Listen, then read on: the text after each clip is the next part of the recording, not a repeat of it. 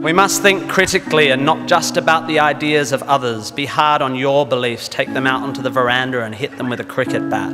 Be intellectually rigorous, identify your biases, your prejudices, your privileges. You gave me a shoulder when I needed it. Most of society's arguments are kept alive by a failure to acknowledge nuance. You showed me love when I wasn't feeling it. We tend to generate false dichotomies and then try to argue one point using two.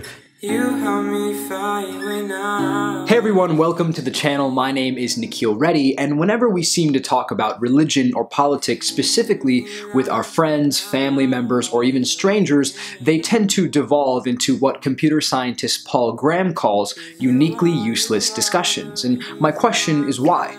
Maybe you've seen it yourself. Any discussion online and many times in person about politics or religion degenerates into a bitter argument or larger conflict. More importantly, you don't have to look very far to see how politics and religion have inspired some of the world's worst wars, disagreements, and regimes. Why does this happen, especially with religion and politics, and not with something like physics or film or science or, in general, most other topics? And so today I want to examine the peculiar and perhaps even contradictory parts about politics and religion and see how we might be able to adjust our mindset in order to have good, substantive, and intellectual conversations about both topics. I think the one thing that's singular to religion and politics and no other topic is the idea that you don't need to have a particular threshold of experience or expertise to talk about them. In fact, in those two cases specifically, we are often upheld in our rightness about them simply due to how many other people believe in what we are saying, not due to some scientific truth or empirical test. In fact, all you really need to talk about religion or politics is a strongly held belief.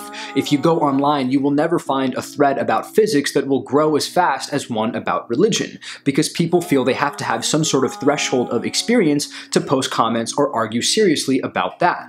But on religion, you are inherently an expert. The problem exists with politics too.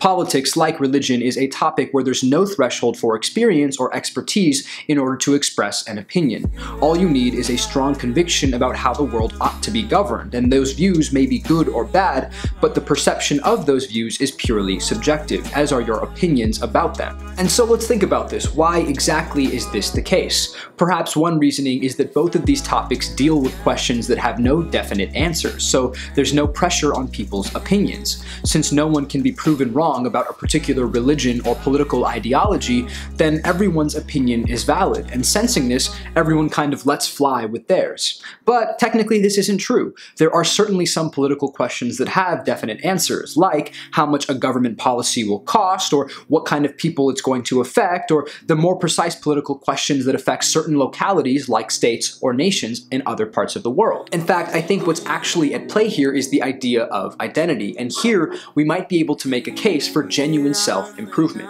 When we think about political or religious ideologies, we are so deeply tied to them that they become a part of our identity, and so it prevents having a fruitful argument or disagreement. In fact, we are by definition partisan, biased, and in some cases prejudiced. Put more generally, you can only have a good, substantive, intellectual conversation about an idea or topic only when that conversation does not engage the identities of any of the participants. What makes politics and religion such minefields is that they engage so many people's identities. Your religion is largely the result of an upbringing that's lasted 20 or 30 years, likewise with your political beliefs. Ultimately, the purpose of this video is to convince you to remove any label or identity that you may attach to yourself when you want to have a conversation about the world. The most intriguing thing about this theory is that it explains not only what kinds of discussions to avoid, but also how to have better ideas. The more labels that you have for yourself, the more they limit you from having an open-minded and rational discussion with the people around you. Having an identity that you are unwilling to grow and change with time, or at least temporarily suspend, can and will prevent your personal and intellectual growth. And with that, I will leave you guys. Thank you so much for watching. My name is Nikhil Reddy. I hope you enjoyed this video. If you did, please let me know down below with a like, comment, maybe a subscription to the channel. Last but certainly not least, I will always see you guys in the next one.